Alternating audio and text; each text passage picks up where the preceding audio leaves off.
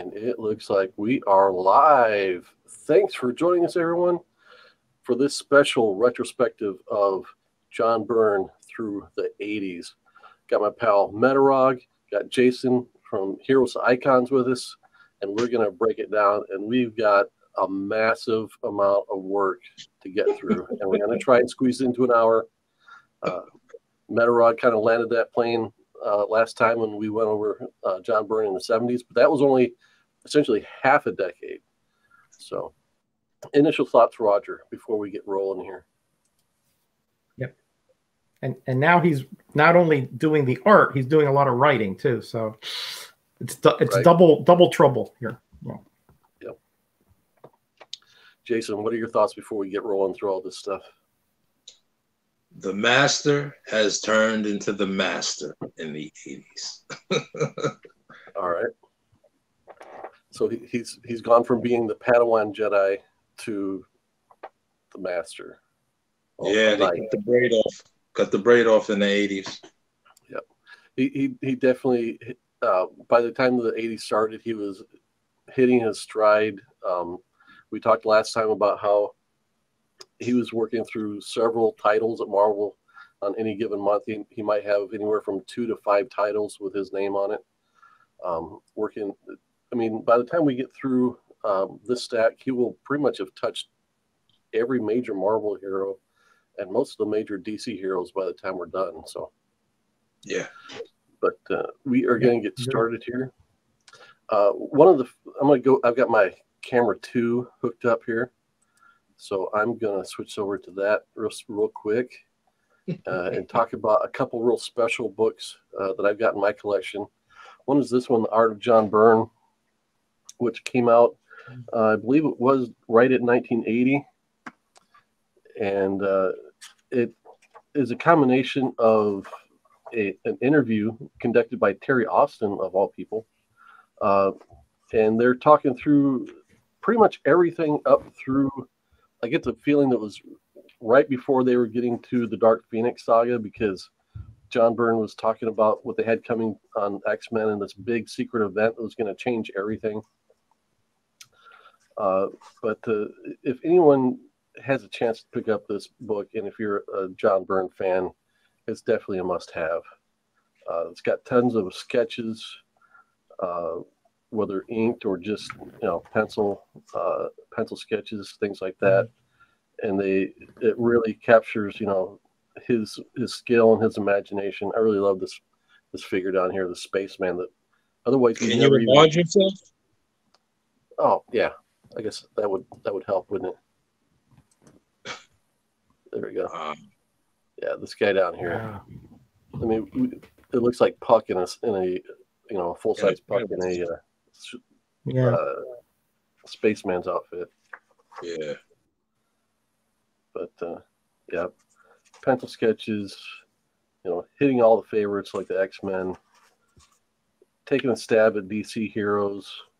More. And then it's got a full story in it, actually, called Critical Error, and that's where we see some of his sci-fi ideas come to light. So it's got the complete story in here. Wow, but, nice. So I got that, and then the other thing I wanted to hit on real quick was this. And Roger, I sent you a copy of this, and you might know a little bit more about the actual history of this book than I do. I just knew it was a thing.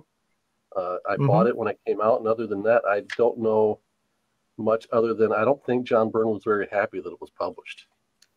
That's what I heard. Yeah, that's what I heard, that he wasn't happy about it. But I don't know that much about it either, except when you sent it to me, I looked it up, and it seemed like there was another project in the works, and this sort of came out of what he had left, I guess, for the publisher. But there's some beautiful technique. You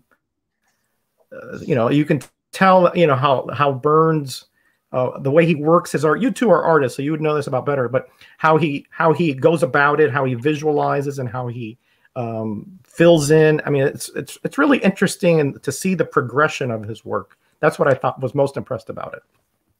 Yeah, I love seeing everything from, you know, this kind of more finished rendering of the Blob to this really loose sketch of the Hulk. Yeah, as an artist, I love to see process work. And I always thought this kind of stuff was fascinating. Definitely. Yep. So yeah, the back of it advertises the John Byrne sketchbook, which I don't ever think saw publication, unless it became the art of John Byrne that I just showed you. But I'm not sure about that. But those were that's a from good question. two different publishers. Yeah, that's a good question. But you know, but those publishers they change names like, you know, like divorcees. So you never know. Right. All right. Before we get rolling much further, let's check in with the members of the chat. We've got Magic Lasso. You could see it, Ryan. You were here early. Comic Head 84 is here. Hood Rat Comics is here. Good to see you, Hood Rat. And my pal, Coach Vic, you know, he's keeping it, holding down that wrench in the live stream or in the live chat. So let's dig into the what I would consider the best of the best comic book wise ever, and that would be the beginning of the Dark Phoenix Saga in the X-Men. So, of course, we've got the 129 with the first appearance of Kitty and Emma Frost. Got the 130 appearance with Dazzler. Very jealous. You don't have that? Although Byrne, you know, Byrne did not like Dazzler being pushed on him. He didn't like that aspect, but he did a beautiful Dazzler, a gorgeous Dazzler. Of course, leading up to the ending of the Dark Phoenix Saga, we've got this whole Hellfire Club storyline that kind of feeds into it, kind of stokes the flames of the Dark Phoenix, so to speak. All that cover featuring Wolverine. Yeah, that book was meant. Slashy. I've heard he just does away with like dozens there. I got that one. I hear tales of Chris Claremont's interest in this kind of evening attire. I won't get into that. That's rumor and speculation. Lingerie. Yeah. Nice. I love that logo interaction there. Love it. For sure. One of the most iconic covers of the run, in my opinion. Definitely. Yep, agreed. But this is a book that I talk about a lot, so I'm not going to talk about it a lot on this live stream, but in a few weeks, I'll be on John's Comics with Kids and remind me of the other dude that does the X-Men show on Tuesday nights. Is it No Good? No Good Comics. Yeah, there you go. So I'll be on their episode talking about X-Men 136, which was my introduction to the X-Men. Good introduction. and of course, my reading order for the X-Men was 136 and then 138. What? You didn't want to see the death? I did, but it was my white whale for years. I had to hunt it down. This was the issue I found for $0.25 at a garage sale. Wow. So this is the well-loved.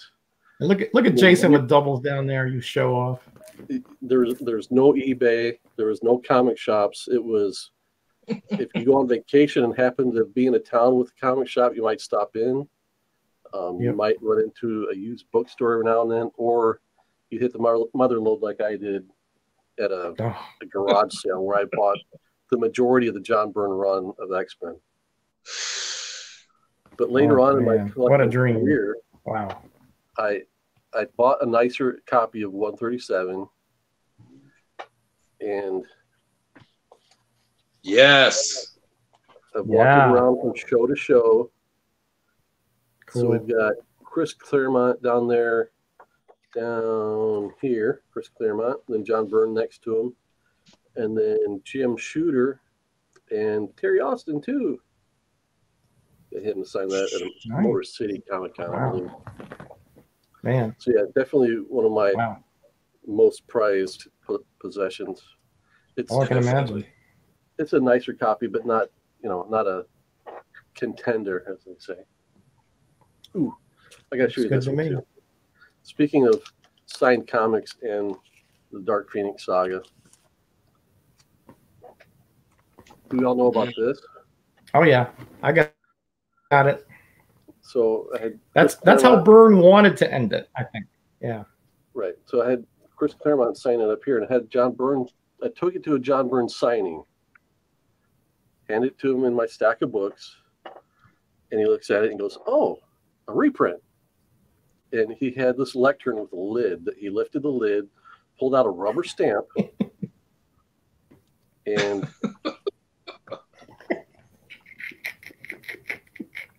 he rubber stamped his autograph.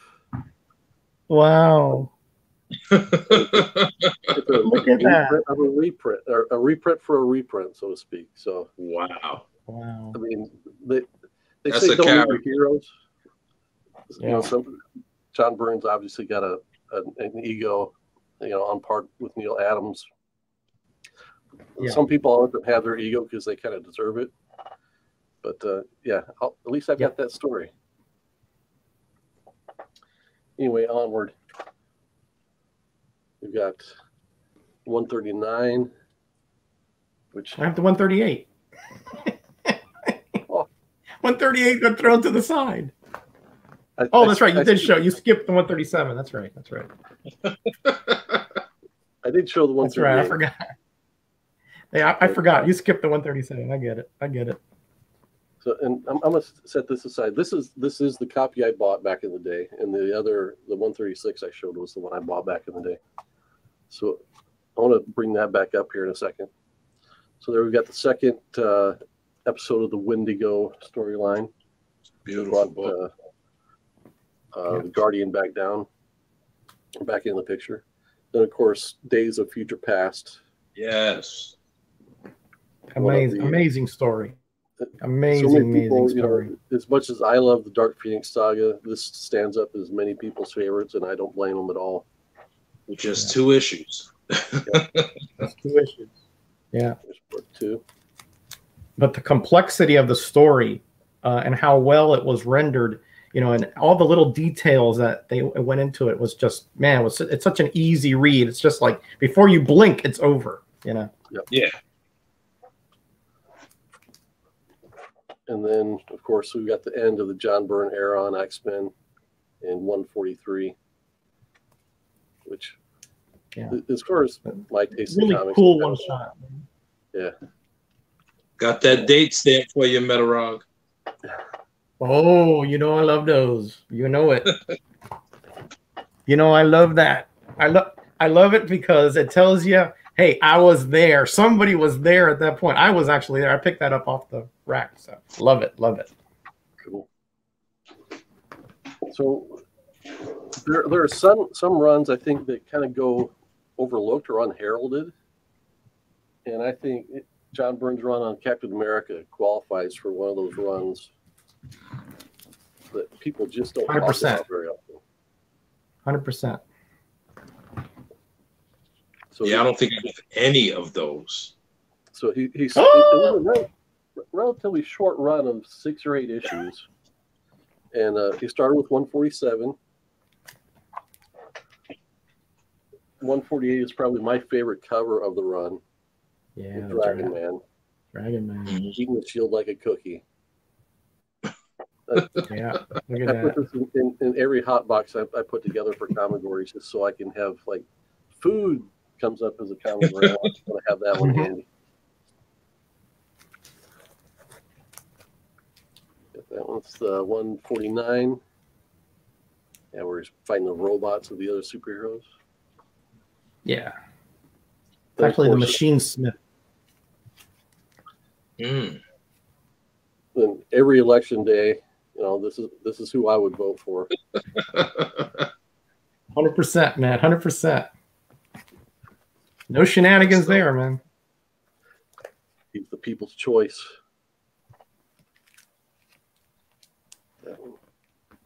Man, I should have set up my light better. I'm getting a lot of glare. I think that's Mr. Hyde, if I recall correctly. Yep. And then Mr. Hyde's back for the next part with Batroc the Leaper. Part 2. Mm-hmm. Mr. Hyde wasn't enough. He had to come up with Batroc 2, you know.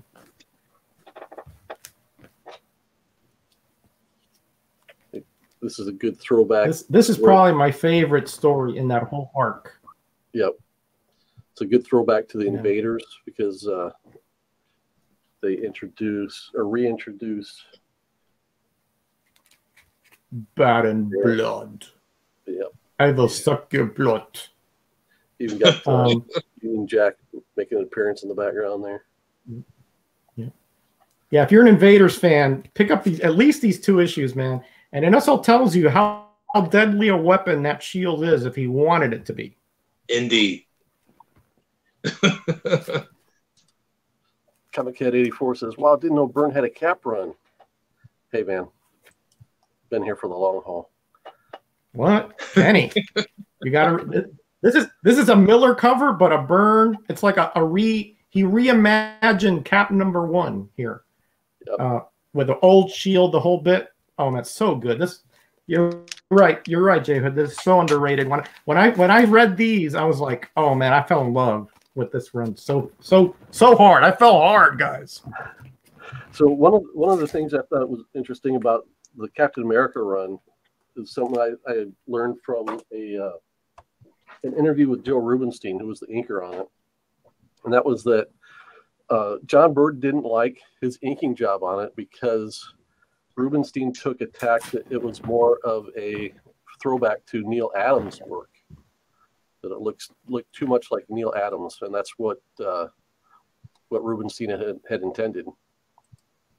But one of the reasons I wanted to hold back this issue 138 of the X-Men is that if anyone knows the X-Men and you've read through the Byrne era, this is like the retelling of the entire history of the X-Men, back to day one.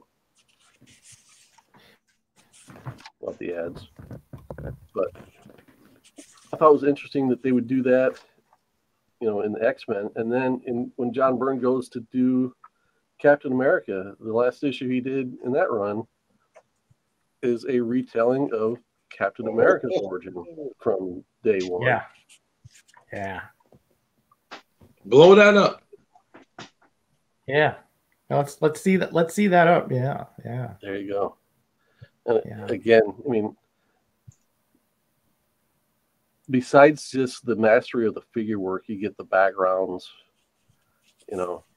Yes. Every square inch of the page is full of art or dialogue.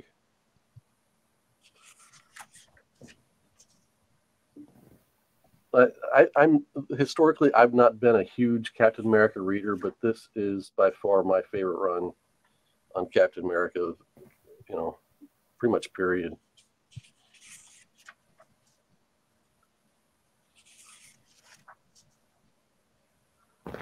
Yeah, he got the old headgear perfectly, where he had the more of a half mask. Right, perfect. And didn't cover his neck as didn't cover his neck. Helmet. Right. Mm-hmm. Right. Yeah, I definitely got to pick those up. Oh yeah. Giant size X-Men. $60, people. Oh man. Listen, if I look at those ads, I'll go insane. Okay. Yeah, I love this one. He meets FDR. Classic scene. Got the new suit. He gets the news. He gets the shield, and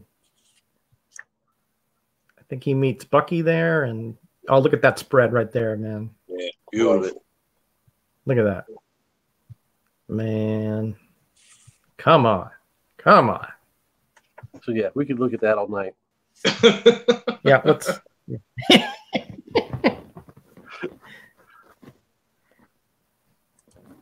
All right, let's see. Let me get the camera switch back so you can see my ugly mug. And that's while he was still on the X-Men, that was going on. So right, again, he's doing double duty there.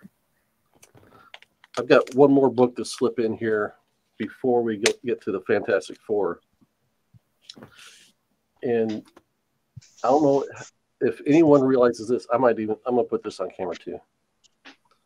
If anybody even realizes this, that way back before the Man of Steel, John Byrne worked on a DC project, and it was a Batman project. This is the Untold Legend of the Batman, which was a 3-issue retelling of Batman's story, his origin, wrapped around a mystery. Right. And John Byrne drew this, and Jim Aparo inked it. Oh, let's go big again. It's a beautiful issue. Beautiful. And it kind of goes back, and of course this is pre-crisis, but it kind of ties Bruce Wayne's father a little bit more closely into the Batman mythos, in my opinion. Right. Right. Of course, you get the crime alley scene. Notice no pearl necklace. But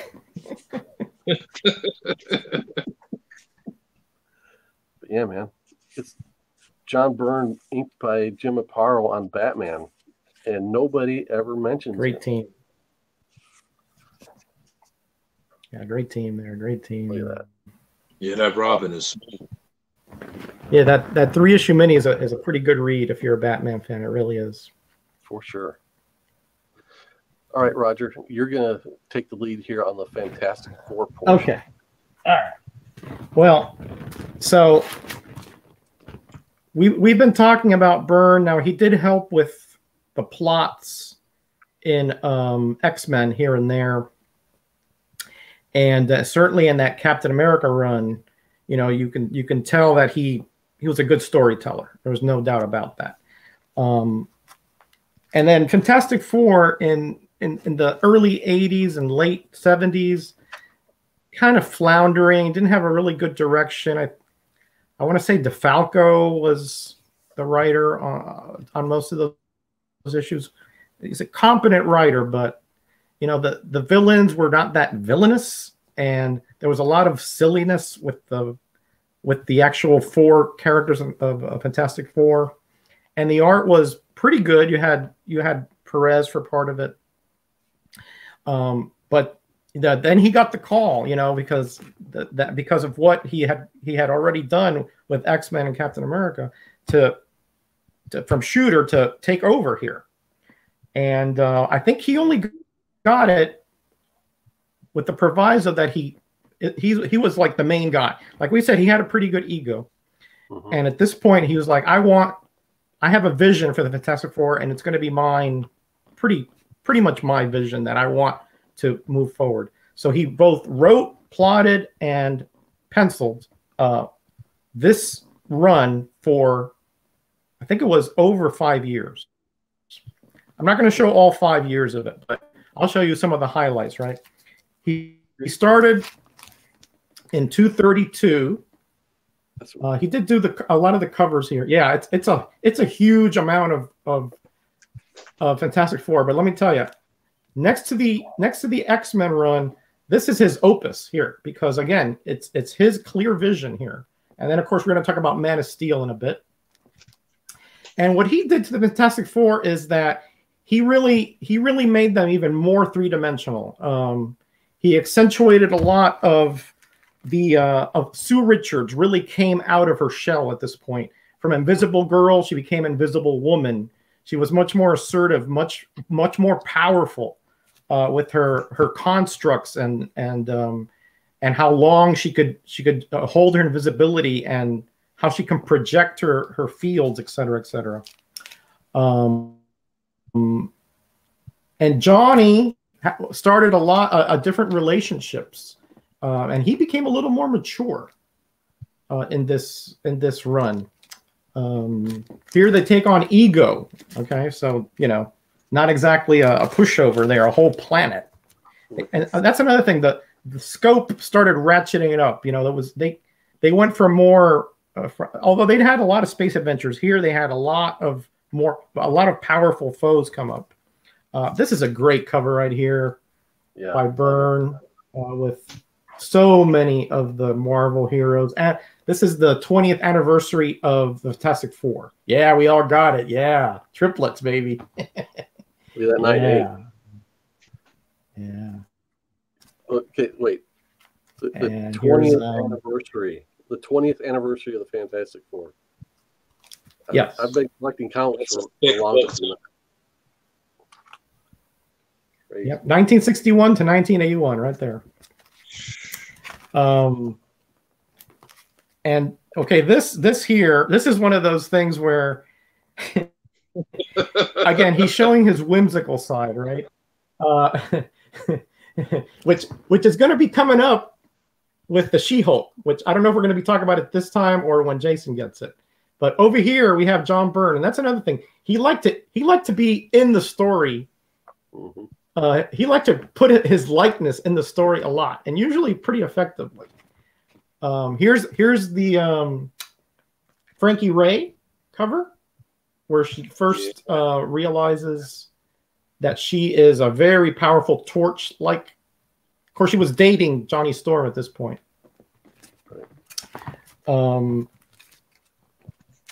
Here we have the beautiful cover with Attilan there and Black Bolt when he moved the whole humans to the moon. Okay. Yeah. Again, we're talking about ratcheting up here the storylines from the Fantastic Four. They're getting just bigger and they're getting deeper. That's yeah. I don't want to talk too much, or else we'll be here forever. Here's where Galactus storyline starts with Terax, one of his heralds, real creep here. Just doesn't care who gets killed or who gets maimed, but the Fantastic Four take him down. But here, this is a really interesting story where Galactus is starting. He hasn't fed in a while, so he's very weakened, and he actually defeat him. He collapses and he's dying. And that's important because Reed Richards actually saves him. He comes up with a contraption there that mimics the energies of the planet and saves him. And because Terex is now Computo, he takes Frankie Ray as his herald, Nova. Okay? But remember that storyline because it's going to come up a little later. Here again, we got the focus on Sue Richards. Of course, we have to have some Dr. Doom in there, the villain that never goes away, or the anti-villain, I guess, that never goes away for the Fantastic Four. He's got Reed Richards, so jealous of Reed Richards that it consumes him essentially. And then here we have again the Inhuman storylines up there in the moon. And this is an interesting issue where it says X Factor there, but actually it's not. There's no X Factor at this point yet, but actually the Shi'ar, the gladiator guy, is he's after Reed Richards here, right? And just he lifts up this building, and Richards surmises, hey, he can't do that; it would crumble. So he knows his powers were psionic, and he figured that out, and he used that to put the kibosh on him. Again, that's the kind of stuff Byrne thinks. He was like, hey, yeah, normally you can't hold a building up like that, So and you see here if you compare this to the thumbnail. So you've got the thumbnail is Superman in the position of the Guardian. Definitely. Yeah, that's the homage there, huh? Yeah, the gladiator in place of the gladiator. Yeah, there's the gladiator. That's the homage to that Superman with the Legion of Superheroes issue. Yep. So really good stuff. Great action, compelling writing. Here they go into the negative zone. I'm gonna stop when I get to the trial of Reed Richards because I keep going on and on here. Right. This is an all landscape issue, by the way. Again, a very, very innovative kind of thing. right? So my I gotta come clean here. I've collected a lot of the Fantastic Four one and not read it, so I had no idea that the whole issue was sideways. Yeah. Well, you got to open up those comics, my brother. Yep. It's cool. It's cool. It's cool. Some more Byrne goodness here. Here's a couple like kind of one-off villains here. He's taking a break there. And here we got to start the storyline in Negative Zone with Annihilus. Okay. Perfect. Yeah, good stuff. More Galactus here with Nova. And I wonders whose paw that could be. Dr. Doom, of course. And of course he says, I love when he says this, 3 against Doomsday. Because at this, and here we got Terax back. This creep is back. Yep. And then supposedly this is where Terax kills Dr. Doom. But no, there's no way you're killing Dr. Doom. There's no way. Yeah. And then lastly, I'll end with this, man. And that's the great story arc. At that point, Reed Richards is whisked away. And they're not sure what happened. So they use the Watcher here, and they sort of wink, wink, find out that he has been taken by the Shi'ar because he's on trial for saving Galactus. And because the repercussions of that are other worlds dying, they're essentially, putting him on trial for murder or genocide, So, and again, Byrne actually appears in there.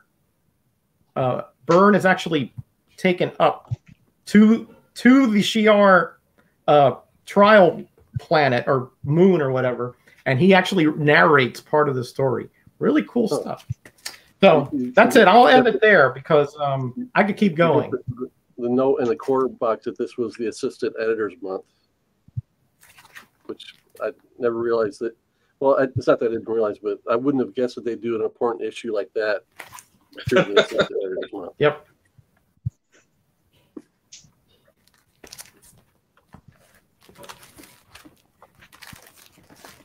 But yeah, man, you get to the trial of Reed Richards and you're only about halfway through the run.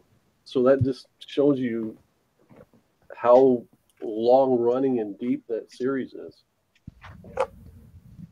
Yeah, and it's all good. There's not a dog in the bunch, honestly.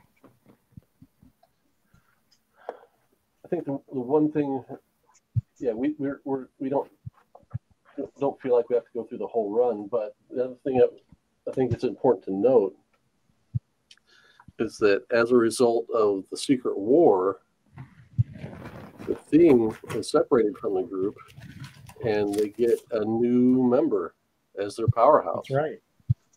That's right. And that's going to be important later on when Byrne takes over. Yeah. The She-Hulk title. Yeah. Yes. Spoiler, she's not on the cover for 4 issues. No. So. And this is where Ben stays over on War World, but we figured out we don't have those comics. I have them somewhere. I can't find them. So yeah, I had issue 1 and they started the Thing series when they ended Marvel 2-in-1. So yeah, the last issue of Marvel 2-in-1 came out 1 month and then Thing #1 came out the next month. Yeah. But the Byrne did also, I think he did the writing on that one as well. Yeah. Oh yeah, great homage there to Action 1 there. Yeah. Love it.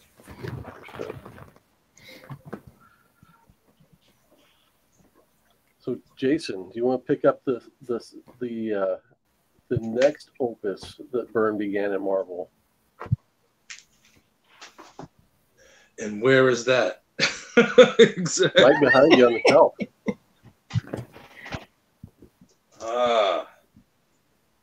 The Canadian team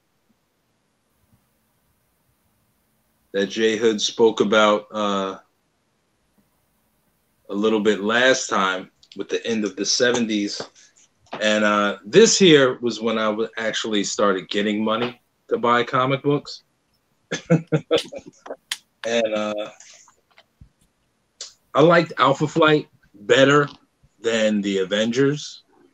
And to me, they were like right beneath X-Men. Yeah. And do any of you guys have this whole run? I do. I know you have it, Metarog, don't you? I don't have the whole run, but I'm with you 100%, man. It's so underrated. Some really good storylines, great art, and it's cheap. You know, it goes for cheap, which is to me is amazing. Yeah, totally different type of characters. Yep. And just some of the ways he just black and white. Look at that. Look at that cover, man. It's ridiculous. Yeah. Yeah, his Aurora was gorgeous. You know, just gorgeous. 100%. I love John Byrne can draw spells. I love the character design of Puck. I don't know why he appealed to me so well. You talked him up, J Hood. Yep. There he is. He's such a cool character. Yeah, he's actually a tall man who was shrunk because he's holding in that demon. He was cursed, right? Good stuff. Cursed, yeah. And Snowbird, who's a really cool character. Her powers are mystical and based off of all of the Canadian mythical monsters. She's a metamorph that can transform into all of the different monsters, including a Sasquatch. I think it's interesting how Canadian John Byrne made his Canadian superhero. Yeah, he really definitely stuck to stories that we here in America wouldn't otherwise have known about. Yeah, and Aurora was really cool just because she had a split personality. Really, really cool with that. Yep. Very gentle, or you don't want to mess with her at all. Yeah. Yeah. These books were great. And the relationship between North Star and Aurora, you get I don't know anybody who watched Game of Thrones, but you get a lot of that weird vibe between them. Yeah. Before North Star's true nature is shown later on. Yeah, well, yeah. That wasn't Byrne did that one. No, come on, Metarog. We know that wasn't him. That wasn't Byrne, man. Come on. That he did not have that in mind at all. And one of my favorite covers here. Mm-hmm. Yeah. Just the detail. Yeah, that's me in the morning right there, man. That's me right there. Yeah. That's a beast. The color and everything. Yeah. Yeah. Yeah, beautiful. I could never imagine that. The mustache goes brown, everything. And here we go. Guardian. Yeah. And this here made me think about comic books very seriously, because, you know, what leader would just run into a trap by himself? You know what I mean? Mm-hmm. And Byrne loves these silhouettes. This whole vignette that he does here, beautiful. And you know, one of the things you don't know until you read the stories is that, you know, you've got Alpha Flight, then you've got Beta Flight, and was it Omega Flight and Delta and Gamma Flight? Delta Flight. They don't. I don't think they have Delta. I think they skipped to Gamma. Yeah. It's been a while. Yeah. This right here. This is one of my personal grails. Mm-hmm. I think I have like 5 of these. To my shame, but just so gotta show something from the inside. We won't spoil it, but something big happens in this issue. Very big. People that haven't read it, it kind of all leads to this. No spoilers, but just a beautiful book, beautifully rendered. For sure. Just the flow. Yeah, man, that's crispy stuff right there. Like Metarog said, this whole series, like I just picked up another copy, a better copy than I had of this issue 12, just like a week ago. for $2. So Yeah. Really? Yeah. Yeah. They're cheap. They're cheap. Byrne's Cheap. box was Cheap. perfect. Cheap. I don't know if it's because we're here in the United States and that's a Canadian team or whatever. I don't know if that has anything to do with it, but let me tell you, anytime I see them, I pick them up because why not? Yeah. They're beautiful Always. comics. Must have in the collection. Must have, yeah. Wolvie, yep.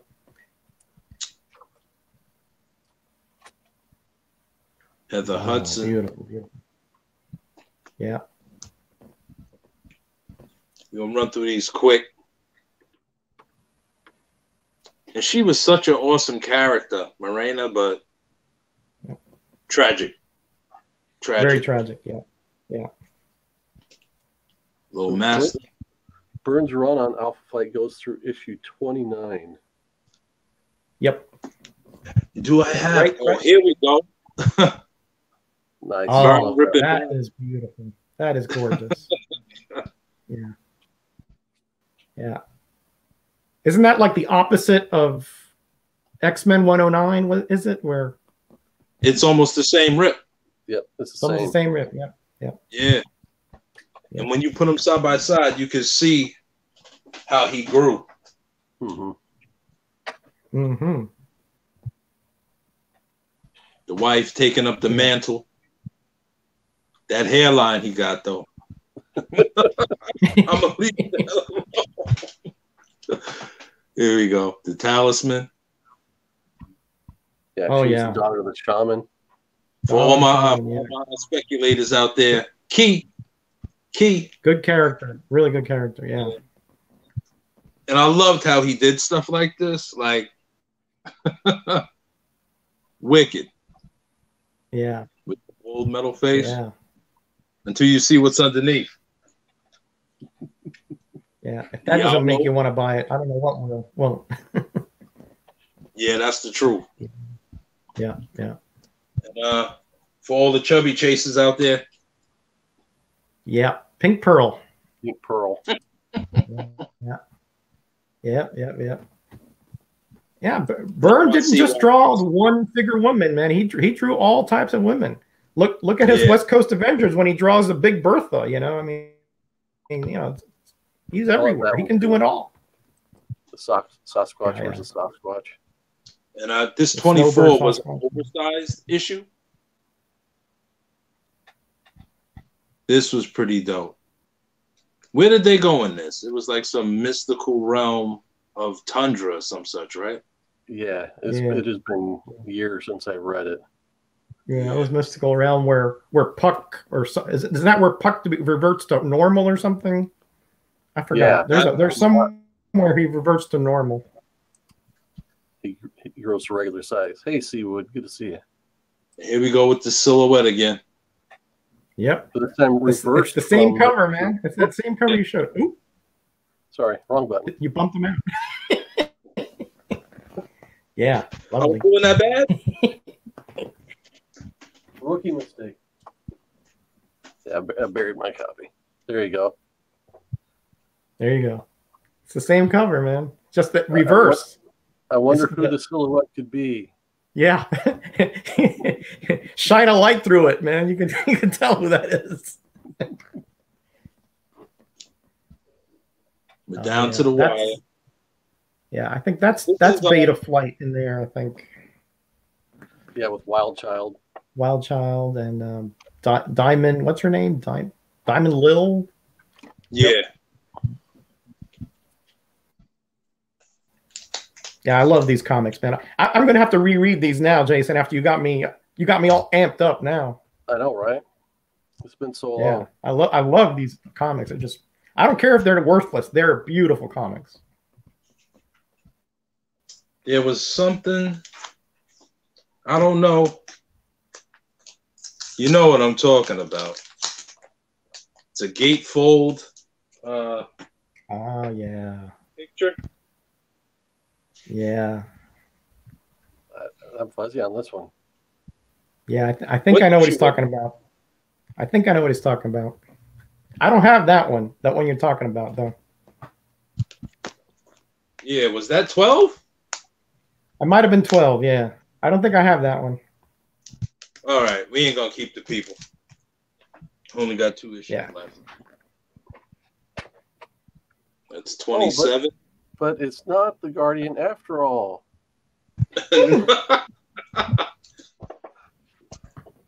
And the last one is a Secret Wars 2 crossover. Yeah. Yep. And that's when the Hulk gets in there and Hulk just annihilates the team, man. just he tears guys apart in there. Oh man. Beautiful books. Great. So I thought it was a unique idea with Marvel at the time to basically just take a creative team that's working on one book and decide we're just going to switch you. So the guys that were working on the Incredible Hulk at the time became the artist and writer team on Alpha Flight, and John Byrne took over Incredible Hulk. And if you're a Hulk fan, I'm going to camera 2 again. I mean, who doesn't like the Hulk? But Hulk smash. Beauties. And I see a little bit more freshness in this work. Make yourself big, J Hood. Make yourself big, man. We can't see that. Yeah. The old eyes, we can't see that small. Yeah, comparing this to the work he was doing on Alpha Flight, you could tell that he got a little bit more juice out of it. That definitely artists do get tired of working on certain things, and I can see, just switching from one title to another, gives you a little bit more creative energy. So I definitely do see that in this. I think his Doc Samson was a monster. Yeah. He puts a little bit more effort into the backgrounds. Yeah. He was slacking on backgrounds for a while. Look at that.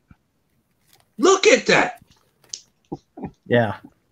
That Doc Samson is a beast. Flashback of the Hulk. Super defined, yeah.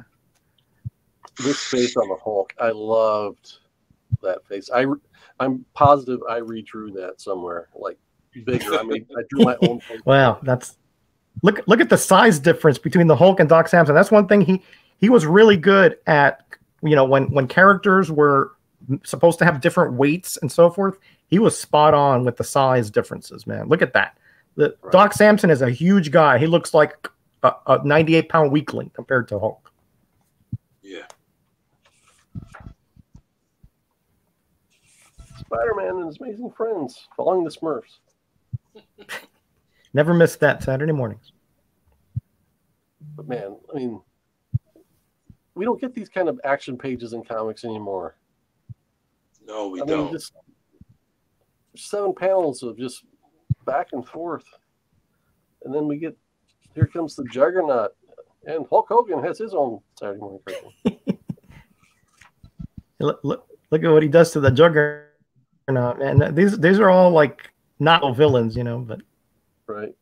Look at that panel layout with the kind of like a right there, kind of like a shard. Right. Yeah. That's very interesting. Yeah. MODOK. That's because his mind is broken. When MODOK was a real villain. Not like today. Comic relief. Abomination. And then look at that right there. Holy smokes, man. Look at the muscles back. I know, right? Oh man. I gotta hit the gym, man. Oh yeah. Look at that, man. Look at that recoil, man. Oof. He's breathing through his mouth there, man, because his nose broken.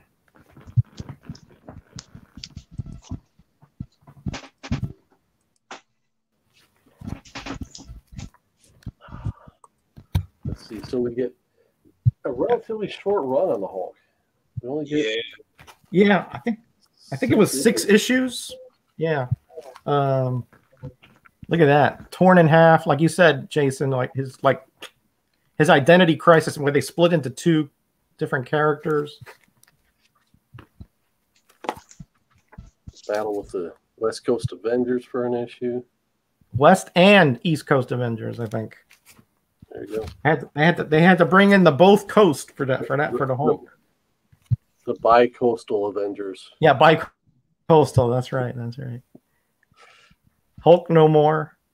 No, Nice. no smoking Hulk.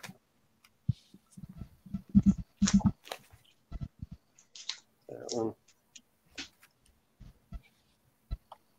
And then 2 copies. The big wedding And issue. the wedding. Everybody remembers the wedding issue, right? Yeah. Something must have happened at the wedding. Yeah. As they do. And this wasn't a Batman redo there. So you guys have this one? Yes. Mine is away. Yeah, I got it. I didn't bring it out. Yeah, good stuff. Yeah. Marvel Fanfare number 29. So this is a all splash page story. Yeah. So every page is one image drawn by John Byrne featuring the Hulk. And I for some reason I thought this came out quite a while after his Hulk run, but it looks like it was about the same time. And I'm not sure exactly what the publishing strategy was behind Marvel Fanfare, whether these were stories that were kind of drawn and finished on spec, so if they had a fill-in issue, and then they needed a place to publish it later. I think that's Shooter had like a policy where he wanted to have fill-in issues in the back because of the dreaded deadline doom in the 70s. So there was a lot of inventory stories, so much so that they started Marvel Fanfare so that they could, and Perez had some in there. They had some really good stories in there, but they were all, on the back burner kind of stories. And then they had so many that they had to say, why not publish them? And that's what they did there. Perez did that Black Widow story. I keep racking my brain. Where would they have published that otherwise? Probably as a backup feature somewhere, like an Avengers or who knows where, or maybe it was a pet project, he just wanted something to have so that they could throw it, even if it was if it didn't fit the title, at least it was a new story. Right. So the one title I neglected to grab was West Coast Avengers. Did either of you pick that up? Yeah, I got you covered, buddy. All right. Got you covered right here. This was right. I think right after the Hulk, he came on this, and West Coast Avengers was a title which was kind of floundering, and he came in and he really changed the dynamic. He made Scarlet Witch a lot more formidable, right, and a lot more assertive, and then later on made her downright evil. Yeah. And he also changed the Vision. This is the Vision here, believe it or not. He made him more robotic, more less emotional. And this is that White Vision issue that I was hot for like a minute and a half or something. For like $1,000 one day. Yeah, right. No. And this is what I was telling you about. He loves these quirky teams, the Great Lakes Avengers. So you had the West Coast, East Coast. Now you got middle of the country Avengers. And you got, Big Bertha here, which I told you is cool. You got this guy here, Immortal Man, who essentially couldn't be killed. I think this was Flat Man. He looks pretty flat. It was Flat Man. Yeah. So it was one of those goofy teams that he liked to do here and again. And again, here I'm gonna go real quick because we're getting close to the hour already. Yep. But this is where he started making the Black Widow, the Scarlet Witch, really powerful. And she had like this mental break. Look at the face there. Kind of like Joker, like just lunatic like. He also reintroduced the Golden Age Torch, which is actually, I believe, Toro. And here's that story where Master Pandemonium was actually his Scarlet Witch's kids were actually part of his demonic appendages or something. I don't know. That was kind of a weird kind of story. Brought back Hank Pym. There's the UFOs. Of course, he always homages Fantastic Four #1. He did that in FF, right? There you go. Beautiful cover here with Thor. And there is the new costume for Scarlet Witch, where she starts to become a little bit more villainous. And if you have any questions about whether that is, look who she's hanging out with over here. None other than Magnus himself. Yeah. So, yeah, a good little run. I wouldn't put it anywhere near his Fantastic Four or X-Men or Alpha Flight run, but much better than the West Coast Avengers around it, that's for sure. Right. Yep. I mean, that was kind of the thing. He was money in the bank as far as quality material and definitely as far as the company goes, sales. And it was a big, giant deal when the announcement came that he was going to jump over to the competition and do Superman. And look, this is what, 1986, 87? 86, yeah. Look, I want Chasing the Variant. This is the first actual variant cover, right? Is this one? I forgot to pull out the other one, but yeah. Yeah, totally reimagined Superman here. Totally reimagined them. They've even got the gimmick. It's hard to see, but the ink is metallic, so it's got a little bit of a sheen to it. Yeah. And that was, of course, the first time that something like that had been done as well.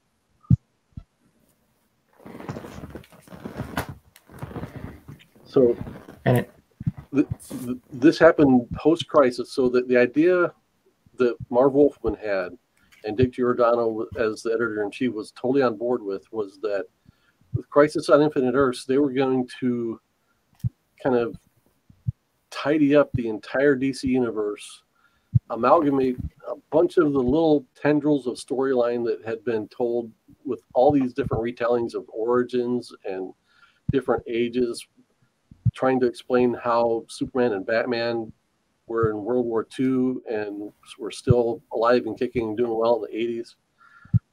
And what they wanted to do was redo the entire history. The problem was that they couldn't get all the other artists or all the other writers and editors on board with this kind of as a real clean cut, because the books kept going after Crisis and everything that you read in a monthly title seemed like it was relatively unchanged until you started getting books like Man of Steel and Batman Year One and George Perez picking up the new Wonder Woman series, where they started kind of separating it and retelling the origins, and they were saying this is the new canon, this is what we're doing going forward. So John Byrne reset a lot of the rules with his work on Man of Steel. Took him back to his roots as a Daily Planet reporter. Reestablished, the supporting cast of Lois Lane, Perry White, Jimmy Olsen. Lex Luthor would be the big bad guy. Kind of one of the more pointed changes was that Batman and Superman didn't quite get along. They were a little bit suspicious of each other.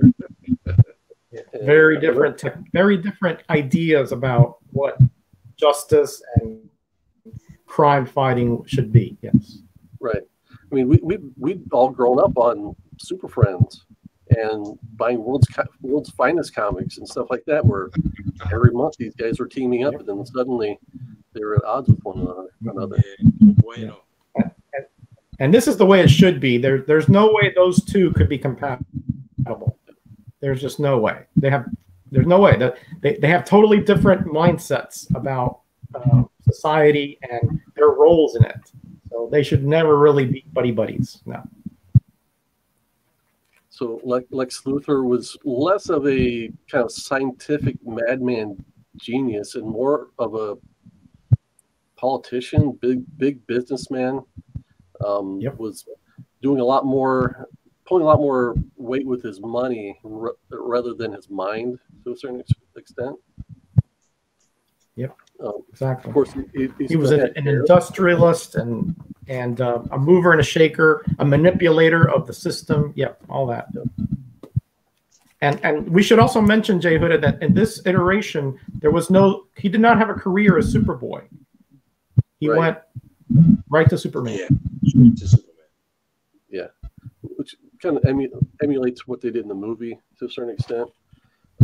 They rewrote the fact that his parents were still alive, which hadn't been the way it was before.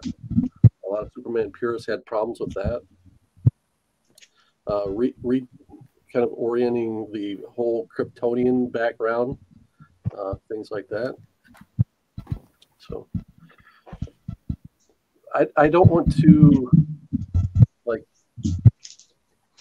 undercut or undervalue how significant this was, but the fact is we're past our hour, so we're gonna wrap this up relatively quickly. But so John Byrne came on to do Superman and Action Comics both, and he wrote The Adventures of Superman. So again, he was drawing 2 titles a month. Action Comics was now his team-up book. He didn't have DC Comics Presents, which had come before it. So Action Comics was Superman interacting with the rest of the DC universe under these new rules.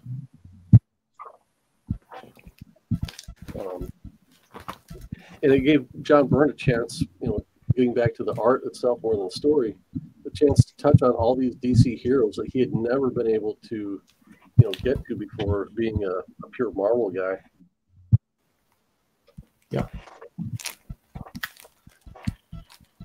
So I'll have to go back and reread. Yeah, good stuff here. That's the one, J Hood. That's the one. That's the one, yeah. Yeah, that's the one where that Superboy is like from a pocket universe, but it's not Clark Kent Superman Superboy. It's from another reality, another whole universe. Gotcha. So I collected these all as they came out and grew weary of John Byrne during this era. I don't know. He wasn't as special as he had been before. In my opinion, I think he was getting a little bit more lazy with art in that he wasn't doing as much in the background as he was before. I think he relied, his art became very formulaic in that comic book artists create symbols for shapes on characters, whether it be an eye, the way they shape a mouth. Some artists, like say J. Scott Campbell, Jim Lee, I think they fall into this as well, where if they draw a woman, all the women are going to look the same. The only difference is going to be what color their hair is, what uniform they have. And that, I think John Byrne fell prey to that to a certain extent. And that's kind of what really kind of diminished him as an artist more so than a writer back in this period. Yeah, he stretched himself a little too thin there. I mean, that's a heavy load when you think about it. When you're talking about you're doing everything for their flagship character. You can say Batman as well, but Batman was distributed amongst many different more writers. But he had a hand in all those titles and writing and art and covers. Remember that he did a lot of covers. Man, that's a heavy load. So yeah, some of it is a little bit more pedestrian. But let me tell you, pedestrian John Byrne is still better than 80% of any artist out there. Like I said, I bought it all and got rid of it all, and now I'm buying it out of 50-cent and dollar bins. That's where most of this is coming from. There's an interesting comment here, Jay Hood. We may want to address. Have you guys talked about how Byrne was offered the art job on Crisis? I have never heard that. I've heard of it. Yeah, immediately after his Superman run, he did the next kind of big event. Of course, DC was like, hey, we made a lot of money on Crisis. Their next big event was Legends, which was another line-wide crossover that had tie-ins and all that kind of stuff that we're familiar with today. That didn't carry the same weight nearly as much as what Crisis did. No, it was a solid story, though. I mean, especially when you consider, Shazam and how it affected him. Sometimes we think, well, for you to be an effective villain, you have to overpower the hero. Well, this miniseries sort of say you don't. You have to change the mindset of society about them, and it almost worked. It was this close to working. Yep. I mean, this was the era where they were kind of relaunching the Justice League. So you got Guy Gardner there as the Green Lantern. So that was kind of back in that era. I looked at the dates, and Legends happened, I think it was after Man of Steel, but kind of concurrent with his launch of the Superman titles. It wasn't, the dates kind of all line up, so it was all happening about the same time. And like you said, Roger, I'm sure it was overwhelming, just the amount of work and attention he was getting.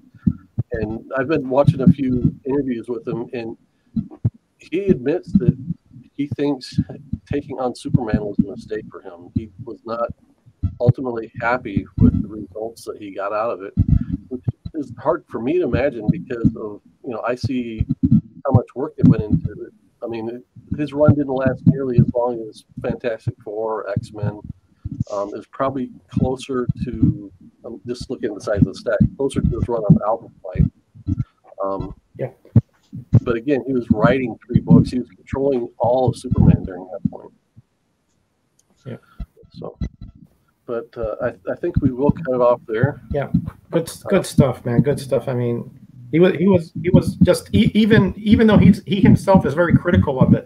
I enjoyed the heck out of it. I think his reimagining of the character was masterful. And I've reread that Man of Steel series, and it still holds up for me today. And it was definitely needed. I mean, back in the day, the purists were really poo-pooing it. I myself, being a lifelong comic book fan, I was just happy to see Superman receive, a big breath of fresh air, some freshness to him. I wasn't one way or the other as far as the changes go, but it was good to see that much effort being put into the character. So yeah, that takes us through the end of the 80s. So we'll pick up kind of in the late 80s as part of the 90s discussion. But that's going to happen on Jason's channel on From Heroes to Icons. And we'll talk about that, and we'll get that scheduled. The links to both these gentlemen's channel are in the comments or in the show description below. So please be sure to check them out. You'll get loads and loads of knowledge from Metarog, loads of passion from Heroes to Icons. We all love this era, this artist especially.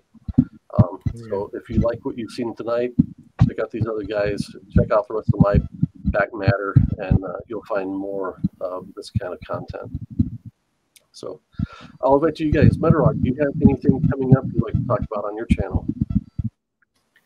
Well, tomorrow I'm actually I'm going to be talking to Jerry the Jitterbug, the great comic book conservationist, about what his techniques are, and I'm going to show the Silver Streak 12 that he did for me, that he turned from a rag to a royal.